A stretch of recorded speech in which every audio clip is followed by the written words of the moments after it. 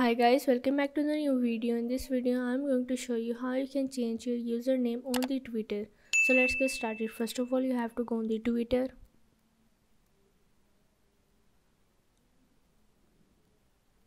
Once you're in, you have to go on your profile, and here you have to go on the settings and support. Now you have to go on the settings and privacy. Here you have to go on your account and click on the account information. Here is the username, phone, email, country. You can change any of these. If you want to change your username, you have to click on it. Now here you can add your new username. You can also change the current one. Once you change it, you have to click on the done. Here you can change your phone number or also change the password. Here you can add the email and select the country, etc.